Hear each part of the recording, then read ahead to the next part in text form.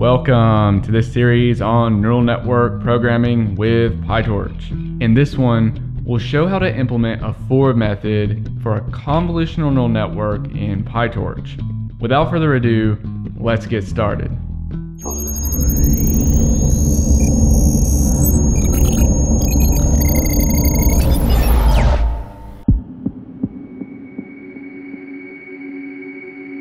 So far in this series, we've prepared our data and we're now in the process of building our model. We created a network by extending the neural network module PyTorch base class. And then in our class constructor, we define the network's layers as class attributes. Now we need to implement our network's for method, and then we'll finally be ready to train our model. At the moment, we know that our for method accepts a tensor as input and then returns a tensor as output. Right now, the tensor that is returned is the same tensor that is passed. However, after we build out our implementation, the return tensor will be the output of our network. This means that our for method implementation will use all of the layers we defined inside the constructor. In this way, the for method explicitly defines the network's transformation. For this reason, the for method is the mapping that maps an input tensor to a prediction output tensor. Let's see how this is done. First, recall that in our network's constructor, we have 5 layers defined. We have 2 convolutional layers and 3 linear layers. If we count the input layer, this gives us a network with a total of 6 layers. Let's code this up. We'll kick things off with the input layer. The input layer of any neural network is determined by the input data. For example, if our input tensor contains 3 elements, our network will have 3 nodes contained in its input layer. For this reason, we can think of the input layer as the identity transformation. Mathematically, this is the function defined for any x as f of x equals x. We give any x as the input and we get back the same x as the output. The data in is the data out. This is a pretty trivial function, and this is precisely the reason we usually don't see the input layer when we are working with neural network APIs. The input layer exists implicitly. It's definitely not required, but for the sake of completion, we'll go ahead and show the identity operation in our for method.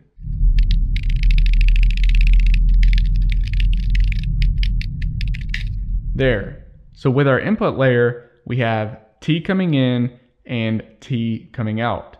There's no change here for our tensor t. To perform the convolution operation, we pass the tensor to the for method of the first convolutional layer, self.conv1. We've learned in the past how all PyTorch neural network modules have a for method. And when we call the for method of an nn.module class instance, there's a special way we make the call. We call the actual instance instead of calling the for method directly. Make sure you see the previous post in the series to see all of the details on this. Let's go ahead now and add the calls needed to implement both of our convolutional layers.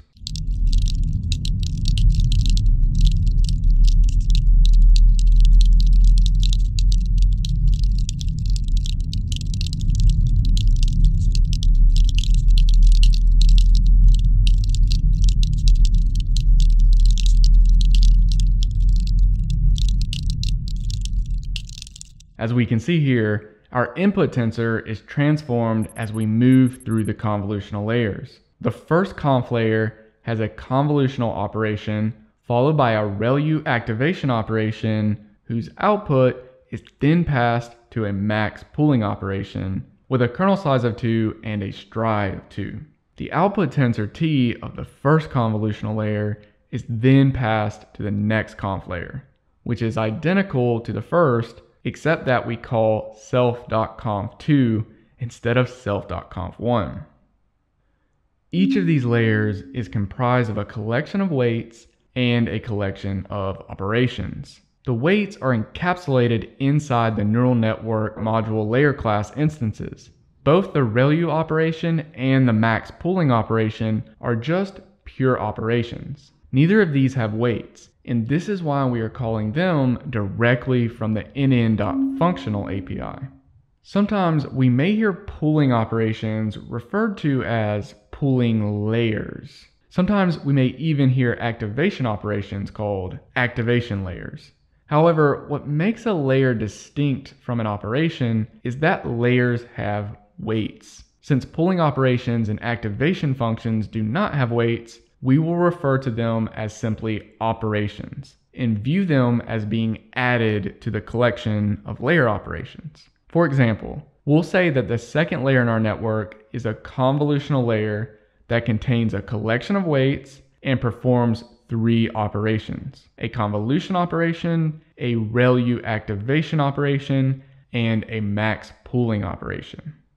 The main thing that we need to be aware of is which operations are defined using weights and which ones do not use weights. Historically, the operations defined using weights are called layers, and later, other operations were added to the mix, like activation functions and pooling operations.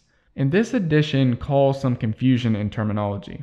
Mathematically, the entire network is just a composition of functions, and a composition of functions is a function itself. All the terms like layers, activation functions, and weights are just used to help describe the different parts of the network. Don't let these terms confuse the fact that the whole network is simply a composition of functions.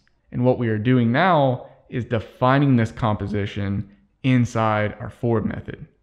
Before we pass our input to the first hidden linear layer, we must reshape or flatten our tensor.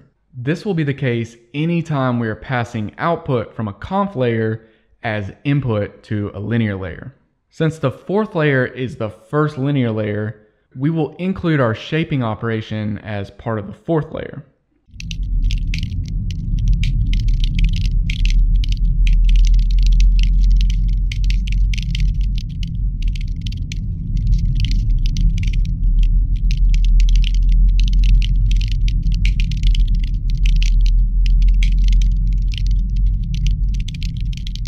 We saw in the post on CNN weights that the number 12 in the reshaping operation is determined by the number of output channels coming from the previous conf layer. However, the 4 times 4 was left as an open question. Let's reveal the answer now. The 4 times 4 is actually the height and width of each of the 12 output channels. We started with a 1 by 28 by 28 input tensor, and by the time our tensor arrives at the first linear layer, the height and width dimensions have been reduced from 28 by 28 to 4 by 4. This reduction is due to the convolution and pooling operations. We'll see how this works and see a formula for calculating these reductions in the next post. For now, let's finish implementing this forward method. After the tensor is reshaped, we pass the flattened tensor to the linear layer and pass the result of this to the ReLU activation function.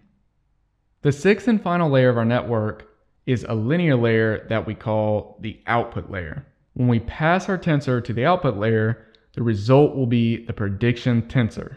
Since our data has 10 prediction classes, we know our output tensor will have 10 elements.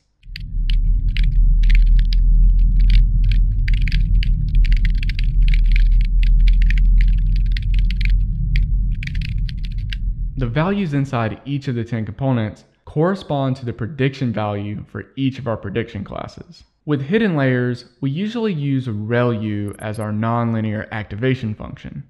But for the output layer, whenever we have a single category that we're trying to predict, we use the softmax activation function.